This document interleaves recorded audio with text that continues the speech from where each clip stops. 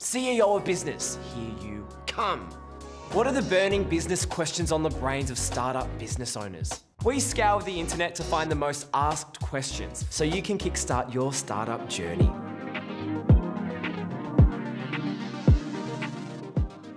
In this episode, we're going to chat about funding, which can be a very, very scary topic.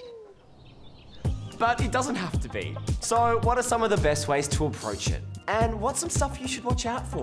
Let's chat, friend. Come on in. Unfortunately, a great business idea is nothing without financial means to bring it to life. And depending on what your business is, it might require a little or a lot, but that's okay. One way to finance your business is with a bank loan. So let's talk positives and negatives about bank loans.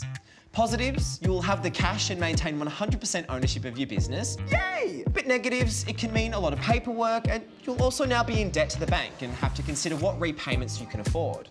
But that's not a bad thing. Yeah, it sounded fun. I believe myself.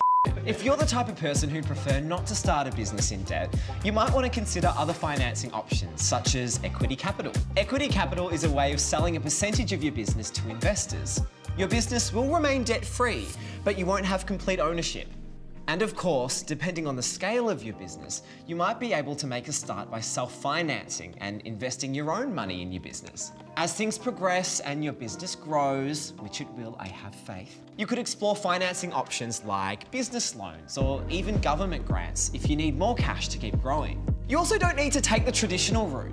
Crowdfunding and angel investors are also routes you can take. And no, angel investors aren't sexy halo-wearing aliens. They're besties who invest their own cash in your business. Sharon, I'm telling you, I'm onto something. Sharon? Bad reception. It's a good idea. Thanks so much for watching. Join us on our upcoming episode where we tackle the next big burning question: how to create a business model